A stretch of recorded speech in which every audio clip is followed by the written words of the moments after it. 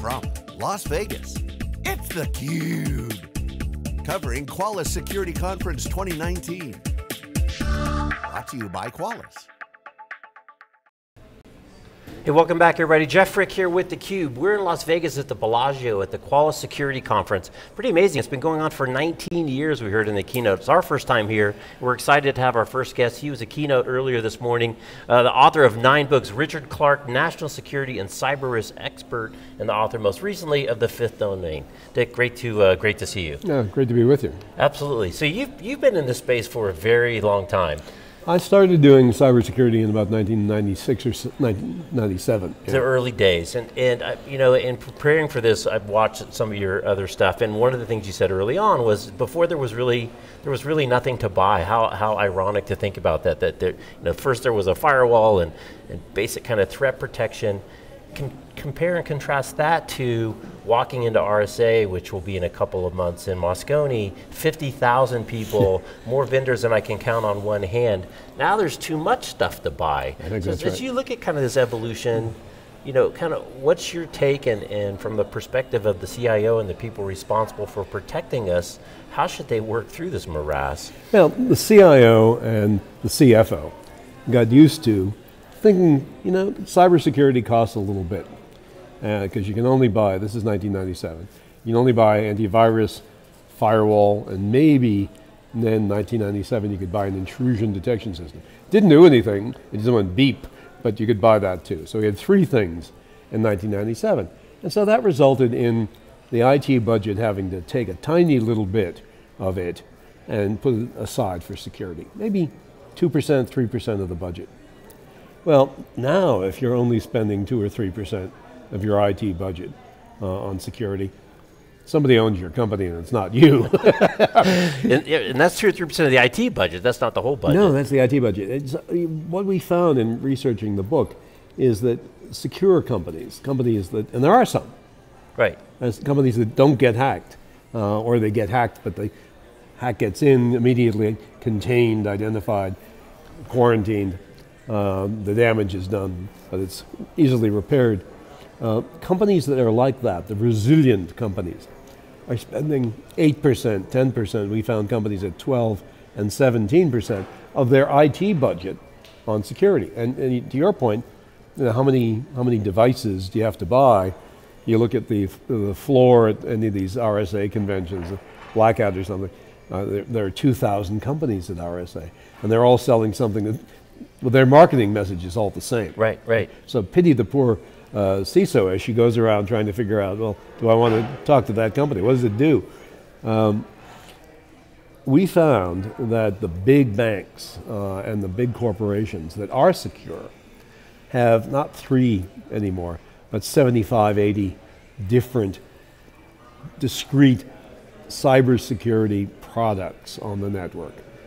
Most of it software. Right, right. Some of it hardware. But if you've got 80 products, it's probably 60 vendors. And so you got to, for yourself, this is the big challenge for CISO. She's got to figure out what are the best products, how do they integrate, what are my priorities? And you know, that's a tough task. Right. I understand why a lot of people want to outsource it, because it's daunting, right? Especially for the small and medium-sized business, you've got to outsource it. Right, right. So the good news is there's a silver lining. So traditionally, and you've talked about this, we talk about it all the time too, is people that have been hacked and know it, and people that have been hacked and just don't know it yet. And the statistics are all over the map, depending where you grab it. You know, it used to be, you know, hundreds of days before intrusions were detected. Kind of the silver lining in your message is with proper investments, with proper, you know, kind of diligence and governance, you can be in that group. They're trying to get in all the time, but you can actually stop it. You can actually contain it. You can actually minimize the damage. What we're saying is that there used to be 2 kinds of companies, those that were hacked and knew it, and those that were hacked that didn't know it. Now there's a 3rd kind of company, the company that's stopping the hack successfully. And they're not, the average I think was 175 days to figure it out. Now it's 175 minutes or less. You know, the attack gets in, does all the 5 or 6 stages of what's called the attack kill chain, and and gets out very, very quickly. Human beings watching glass, looking at alerts, are not going to detect that and respond in time. Right, right. It's got to be automated. It's where everybody says they've got AI, but some people really do. You know? And machine learning is absolutely necessary to detect things out of the sea of data. 75 different kinds of devices giving you data, all of them alarming, and try to figure out what's going on and figure out in time to stop that attack, quarantine it. You got to move very, very quickly. Right. So you've got to trust machine learning and AI. You've got to let them do some of the work. It's so funny because people still are peeved when they get a false positive from the credit card company, and it's like, do you realize how many of those things are going through the system before one elevates to the level that you're actually getting an alert? So the problem has always been reducing the number of false positives and identifying which are the real risks, right, and prioritizing. And humans can't do that anymore. Right, right, it's just too much data. So let's shift gears a little bit about in terms of how this has changed. And again, we hear about it over and over, right? The hacker used to be some malicious kid living in his mom's basement, being mischievous, maybe actually doing some damage or stealing a little money. Yeah. Now it's government funded, it's state attacks for much more significant threats and much more significant opportunities, targets of opportunity. You've made some interesting comments in some of your prior stuff. What's the role of the government? What's the role of the government helping businesses? What's the role of business? And then it also begs the questions, all these multinational businesses, you know, they don't even necessarily just exist in one place. But now I've got to defend myself against a nation state with arguably unlimited resources that they can assign to this task. Right. How should corporate CIOs be thinking about that, and what is the role, do you think, of the government? Let's say you're right. 20 years ago, we actually used to see the number of cyber attacks go up on a Friday night and a Saturday night, because it was boys in their mother's basement who couldn't get a date, you know, and they were down there having fun with the computer. Now, it's not individuals who are doing the attacks. It is, as you say, nation states. It's the Russian army, Russian intelligence, Russian military intelligence, the GRU. The North Korean army is funding its development of nuclear weapons by hacking companies and stealing money all over the world, including central banks in some cases. So, yeah, the threat has changed. And obviously a nation state is going to be far more capable of attacking. Military is going to be far more capable of attacking. So CISOs say to me, I'm being attacked by a foreign military. Isn't that the role of the Pentagon, to defend Americans, American companies? And you know, General Keith Alexander, who used to run Cyber Command, talks about if a Russian bomber goes overhead and drops a bomb on your plant, you expect the United States Air Force to intercept that Russian bomber. That's why you pay your taxes, right? Assuming you pay taxes. What's the difference, General Alexander says, whether that's a Russian bomber attacking your plant or a Russian cyber attack attacking your plant? And he says, therefore, you know, people should assume the Pentagon will protect them from foreign militaries. That sounds nice. There's a real ring of truth to that, right? But it doesn't work.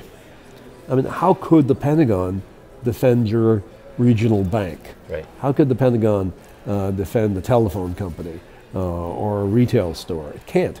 It can barely defend itself. So they're not doing a great job of that either, defending the federal government. So do you really want the Pentagon putting sensors on your network, looking at your data? No, you don't. Right. Moreover, they can't. They don't have enough people, they don't have enough skills. At the end of the day, whatever the analogy is about how the Defense Department should defend us from foreign military attack, they can't. And the conclusion, and they shouldn't, by the way, in my view, the conclusion that gets you to is you got to defend yourself. And you can right now if you use the technology that exists. The government has a role, sure. It can provide you warnings, it can provide the community with intelligence, it can fund development and stuff, can train people, but it cannot defend your network. Right. You have to defend your network. And then you look at municipalities. I think it's Atlanta is the one that keeps getting hit. You know, there's yeah. Well, Louisiana, you know, just the other night, Louisiana, crazy. The whole state of Louisiana government unplugged from the internet because it was being hit by a ransomware attack. The whole city of Baltimore's been down, the whole city of Atlanta, as you said. There's a real problem here. Right. Because people, many of them are paying the ransom. And they pay the ransom, they get their network back right away. And people ask me if, you know, can I trust these criminals? Well, you can trust them to give you your network back because they have a reputation to maintain. Right, right. Think about that. This whole thing about ransomware depends on their reputation, the bad guy's reputation.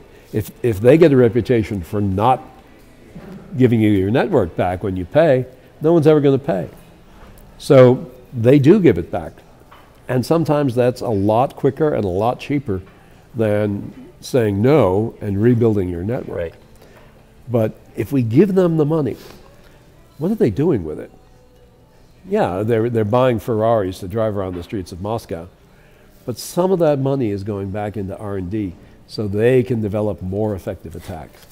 So it's an interesting take, right? So most people, I think, would say that the cybersecurity war is completely always going to be kind of cat and mouse, whack-a-mole. Yep. You know, that the bad guys are always a little step ahead and you're always trying to catch up, just the way kind of the innovation cycle works. Yep.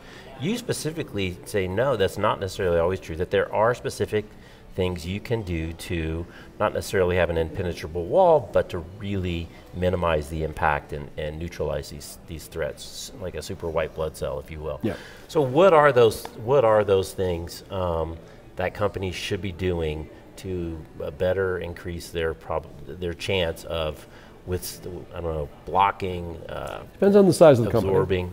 Depends on the size of the company. But I think whether you're a small and medium business or you're an enterprise, you begin in the same place. And I do this with all of my consulting contracts. I sit down with the leadership of the company individually and ask every one of them, what are you worried about? What could happen? What could a bad guy do to you that matters to your company? Because what matters to one company may not matter to another company. And you can't spend your entire budget defending the network, right? So let's figure out exactly what risk we're worried about and what risk we're kind of willing to tolerate. And then we can design security around that. And sometimes that security will be outsourced to a managed security provider.